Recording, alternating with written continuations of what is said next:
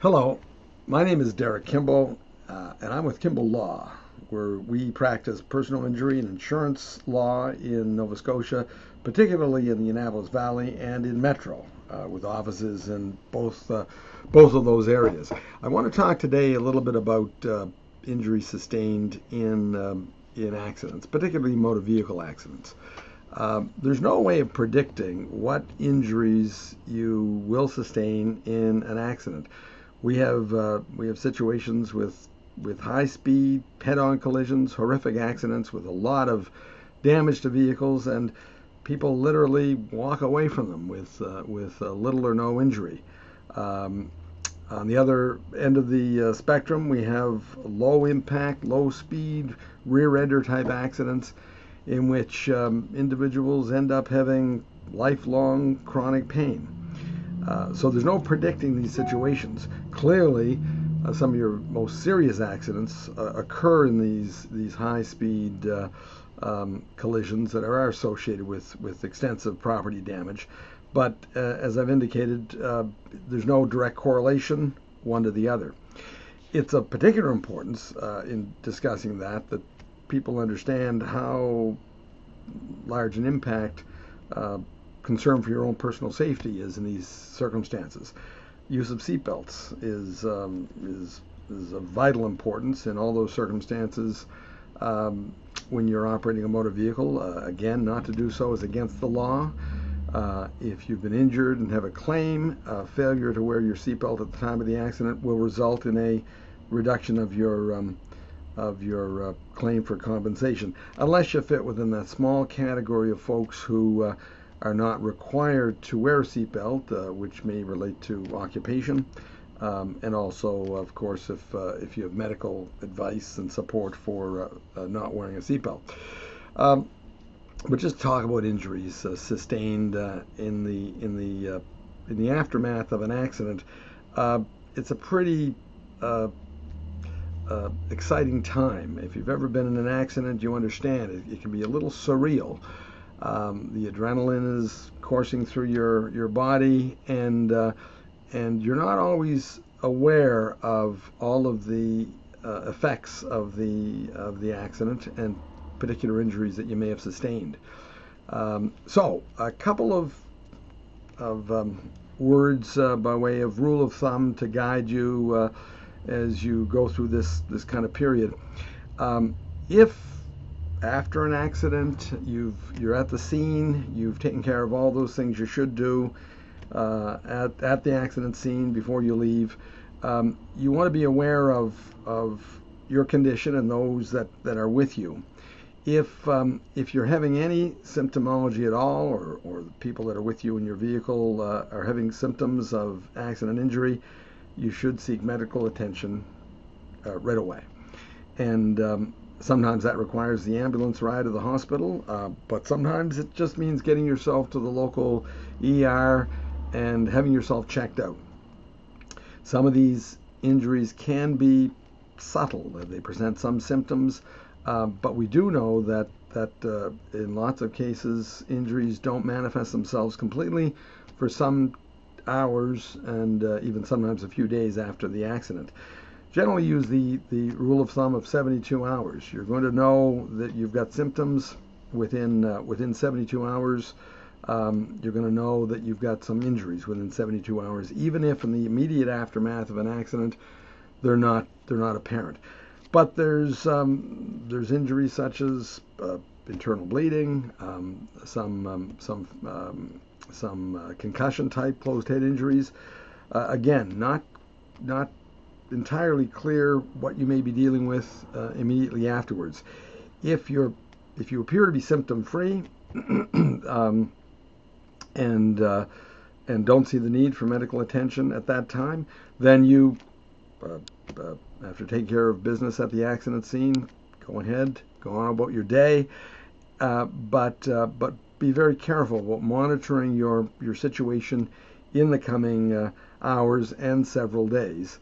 If you notice symptoms that are becoming apparent either later that day, or sometimes people wake up the next day and they can't get out of bed because they're so sore, that's when you need to check yourself into the local outpatient department, or if you've got a doctor that can accommodate you, get in to see your family doctor. In any event, whether you've been to see the ER folks the day of the accident, immediately afterwards, or shortly after, the next day or two, you do want to follow up with any symptoms or injuries that you may have with your family doctor in the really as soon as you can, but certainly in the days and several days and within the week afterwards, if you can possibly arrange that.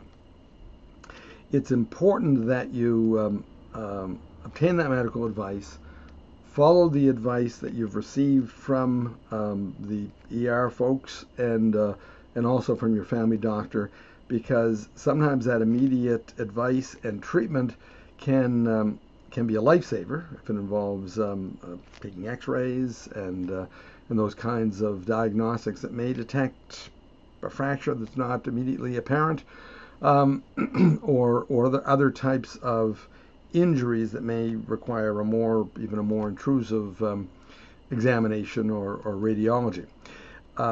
But for, we'll call them less serious injuries that seem to involve no fractures, no concussion type injury, no internal bleeding, anything like that, but just involve a lot of sore muscles, then sometimes very immediate treatment with physio or massage, chiropractic, these types of manual therapies can go a long way in getting you on the road to recovery. So it's important to be mindful of the advice you receive regarding those things, and then to pursue that kind of advice as early as you can. Talking about variable timelines for injury recovery. There's the acute phase of injuries. Obvious ones are fractures, for example. So if you have a fracture, you'll get that advice usually from an orthopedic specialist who will be in a position to tell you what the usual healing time is of that particular fracture, the kind of treatment you receive. It might involve a cast or some kind of a brace.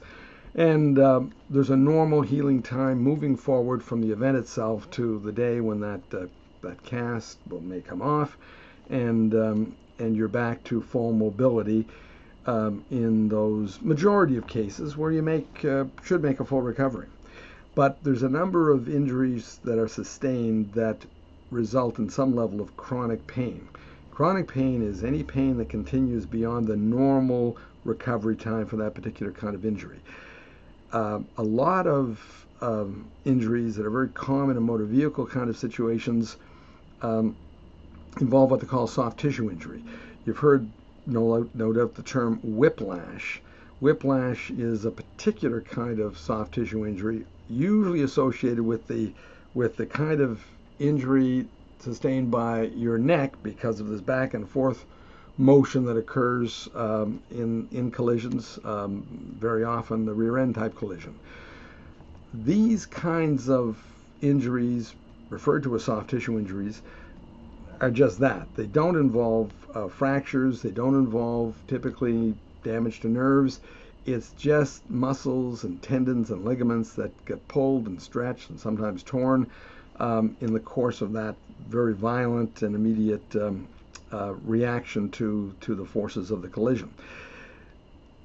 Typically, those types of injuries resolve naturally within the days and weeks following, almost completely within the 6-month time frame following. Beyond 6 months, those kinds of injuries that have not resolved completely have really entered a chronic stage or a chronic phase. This actually occurs in an appreciable, although minority, number of these cases. Some folks just go on to have chronic pain. It's well understood and known in the literature. It's very unfortunate because some of these kinds of chronic soft tissue injuries can be quite intransigent. It doesn't mean they can't go on to heal further or even go on to complete resolution within a certain time frame. Could be a couple of years. But in some cases, they don't ever fully resolve, and people are left with long-standing um, symptoms that can interfere with work, with their domestic responsibilities, with their enjoyment of life for for many years into the future. So there's no predicting what's going to happen to any one of us in these situations. It's really a function of a lot of factors, including the way your body is able to handle and sustain these kinds of injuries and move you forward to hopefully full healing. But that's why it's very important in all these cases to listen to your body, pay attention to symptoms that you are experiencing in the aftermath of an accident, obtain medical advice and intervention as soon as possible once you're aware of these symptoms, and follow medical advice so that you can be on the road to healing quickly and as efficiently and as effectively as that can be achieved. If you've been involved in one of these kinds of accidents, it's also a good idea if you're contemplating making a claim, if you think you're entitled to make a claim because the other person was at fault, seek legal advice. So your lawyer who's experienced in these kinds of cases can intervene very early on with you and help guide you in that process moving forward so that your legal case is paralleling your medical case. Keep in mind that there are limitation periods in this province and in other jurisdictions that limit when you can bring an action. In Nova Scotia, motor vehicle cases typically must be brought within 2 years of the date of the accident.